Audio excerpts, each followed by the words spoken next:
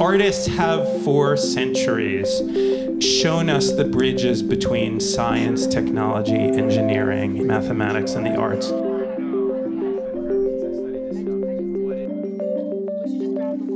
The world's most pressing issues cannot be addressed by one discipline alone.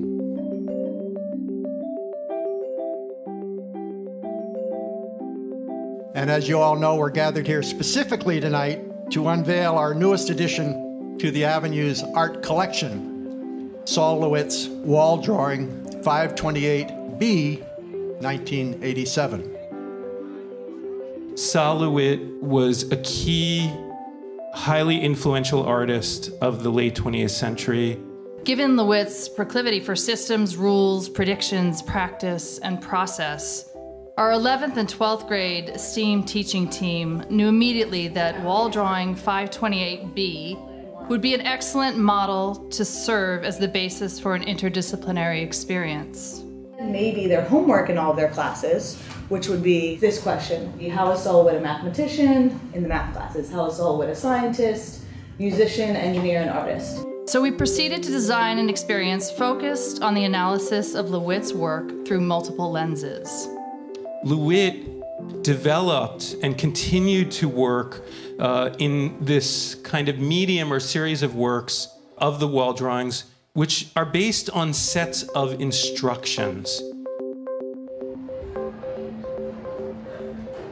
And what's really remarkable, LeWitt was able to produce an incredible range of pieces that came out of this relatively narrow kind of category. Somehow they're going to create instructions, kind of like Saul LeWitt did, to create something, whether it be visual or whether it's like a musical product, that they're going to come up with some idea, write instructions, that then they would pass those instructions on to another group or to two other groups, and then those two groups would install this, make this thing.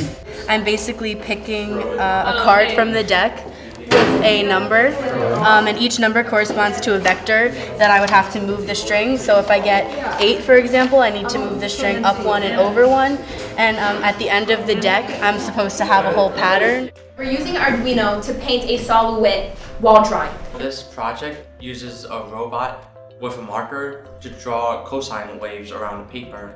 They thought about algorithms and how they follow sets of instructions in math, how they follow sort of procedures in science, and that got them into a really interesting space. Our project is about the transcription, translation of DNA. What we had originally planned to do was write out a specific genetic code using nucleotide bases and then have people translate them to form an artistic project.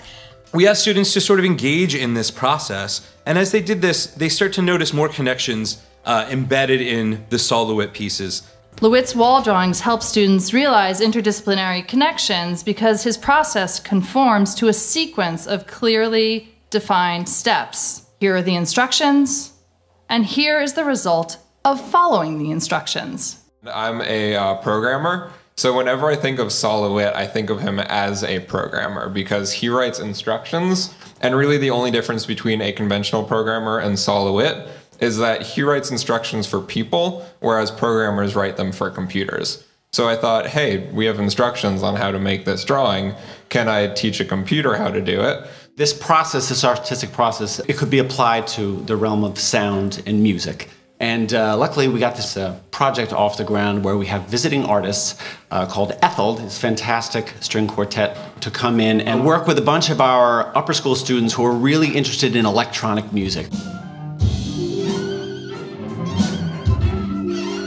I want everyone to keep in mind that what we're really looking for is a set of parameters that we can follow to generate music. You know what I mean? So it's a series of instructions that you may or may not know where it's going to take you, but there are guidelines that you are going to follow. The second thought was limiting ourselves by rhythm.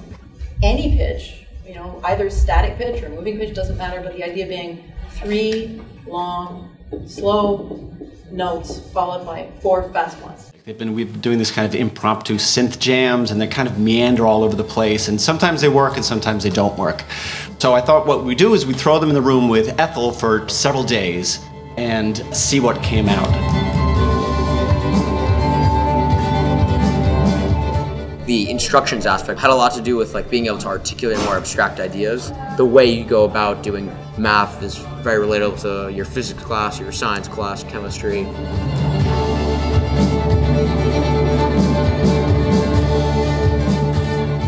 This metacognitive approach allowed them to clearly understand the relationship between process and product, and to shed light on the unique link between STEAM disciplines.